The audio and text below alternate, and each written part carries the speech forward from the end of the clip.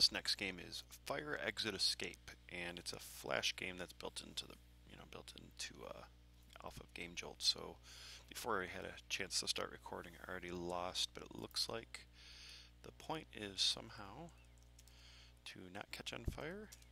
Space. Okay. So we keep tapping space to run away from the fire, or we can hold it. Nope. Run away! Run away! And I won! Huzzah!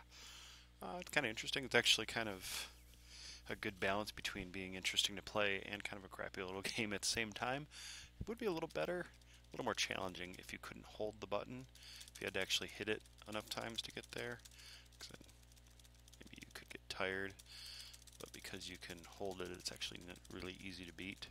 So I guess if you didn't figure that out, it would be hard. But that's kind of interesting, and on to the next.